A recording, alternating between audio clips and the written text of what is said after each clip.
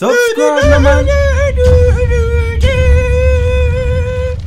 What's up, everybody? Welcome back to another episode of the United Twins, hosted by myself, CM, and my bro over there, Cappy. And as you guys know, Ole Gunnar Solskjaer has been sacked, dismissed, however you want to say it, from his managerial role at Manchester United after our team's 4-1 loss to Watford away from home. It was a terrible result.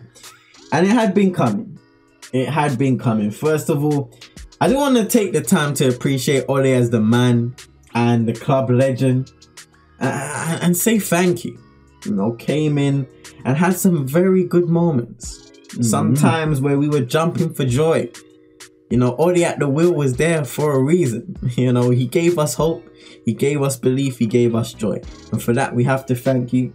We have to congratulate you, because there was a good job in there, and unfortunately people allowed it to almost fall back down, and that's an unfortunate situation.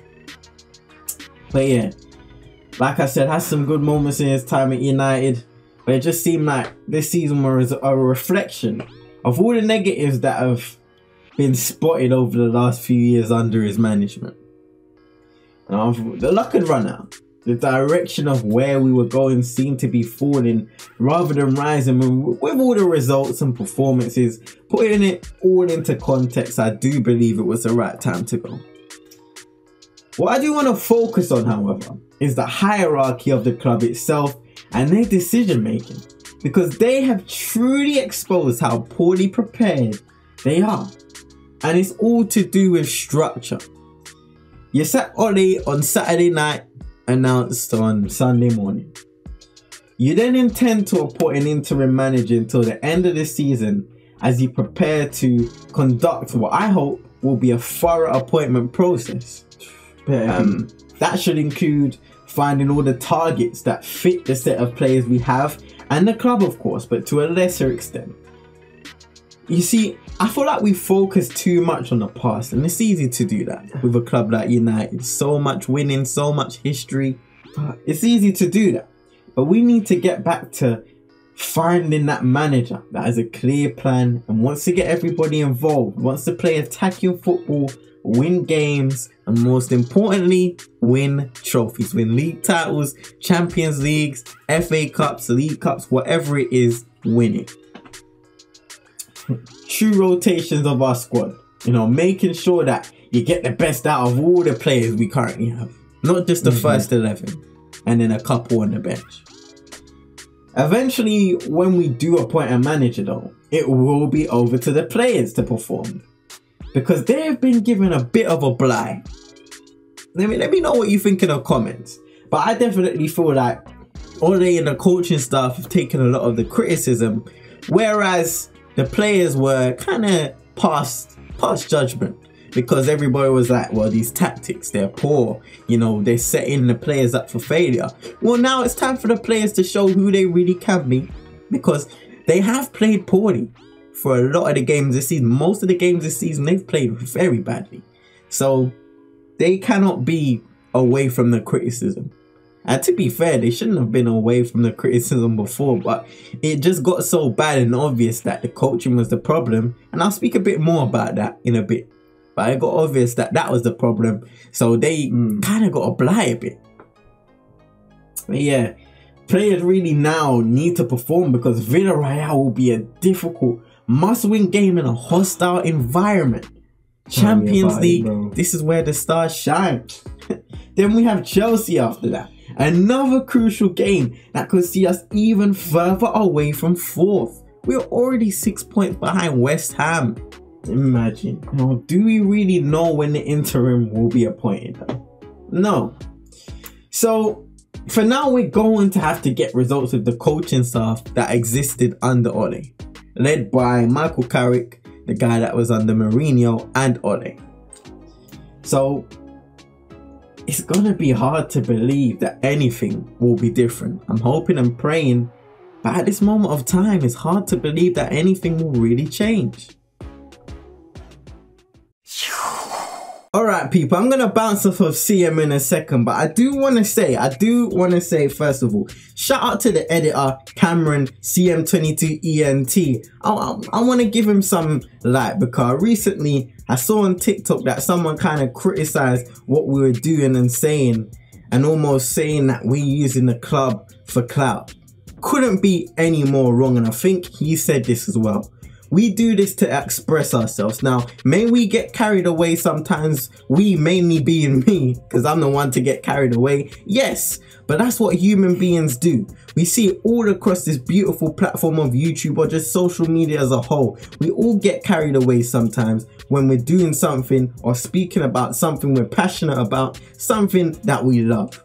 So if you don't like that, take your 2 feet and go away.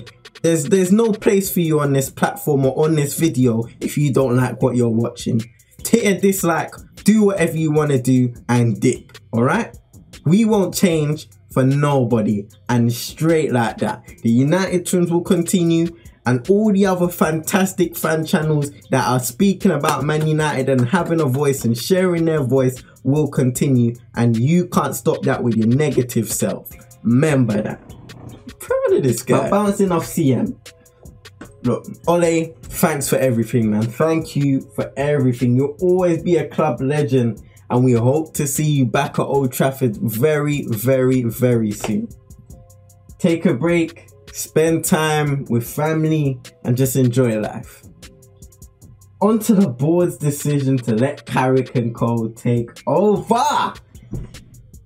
It's just throwing guys under the bus, making them take control on what is arguably the biggest job in the world and the most scrutinized. It's a lack of preparation and a lack of care for the club, players, fans and everybody involved. Manchester United need real people who care about what happens on the pitch, people who care about the history of the club, or at least show that they are willing to learn. People who are proactive even when things are going well. Things can happen in an instant. What are you going to do when that happens? Just try and make people feel sorry for you because you lack the business know-how to prepare for a crisis?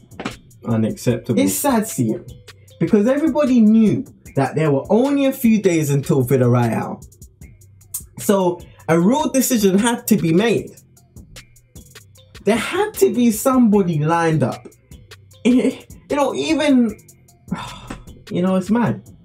Even if Ole got sacked, and that just wasn't the case.